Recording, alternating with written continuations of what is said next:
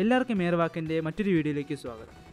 പബ്ജിയിൽ നമ്മൾ ഏറ്റവും ശ്രദ്ധിക്കേണ്ട ഒരു കാര്യമാണ് നമ്മുടെ ക്യാരക്ടറിന് കൊടുക്കേണ്ട മൂവ്മെൻറ്റ്സ്. യൂട്യൂബിൽ പബ്ജി സ്ട്രീം ചെയ്യുന്നവർ കളിക്കുമ്പോൾ പലതരത്തിലുള്ള മൂവ്മെൻറ്റ്സ് കാണാൻ സാധിക്കും. അതിലൊന്നാണ് മോൺസ്റ്റർ മൂവ്മെൻറ്റ്.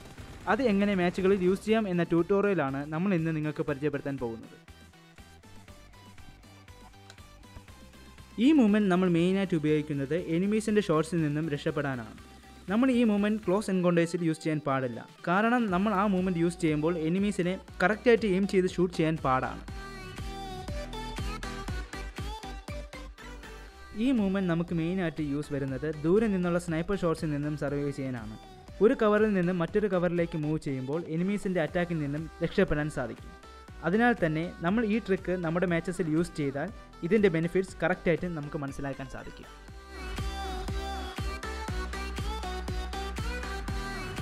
നമ്മൾ ഈ മൂവ്മെൻറ്റ് യൂസ് ചെയ്യുമ്പോൾ എനിമീസിന് ഈ വ്യൂ ആയിരിക്കും കാണാൻ സാധിക്കുന്നത്.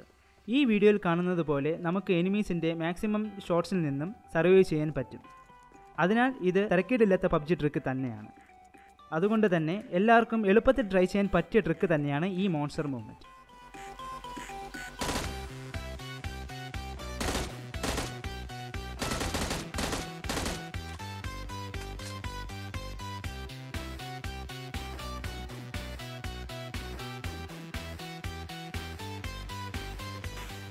നമുക്കിനി ട്യൂട്ടോറിയലിലേക്ക് കടക്കാം.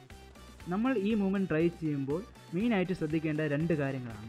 ഒന്ന് നമ്മുടെ മൂവ്മെൻറ്റും, രണ്ട് നമ്മുടെ എയിമും. നമ്മൾ ഒരു സൈഡിൽ മൂവ് ചെയ്യുമ്പോൾ അതിൻ്റെ ഓപ്പോസിറ്റ് ആയിട്ട് വേണം എയിം ചെയ്യാൻ.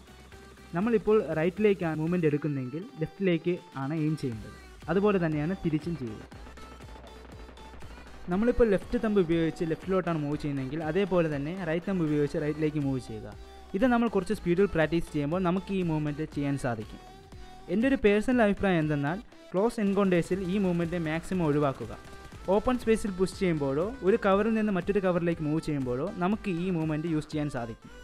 ഇത് എനിമീസിനെ എയിം ചെയ്യാനും ഷൂട്ട് ചെയ്യാനും ബുദ്ധിമുട്ടായിരിക്കും.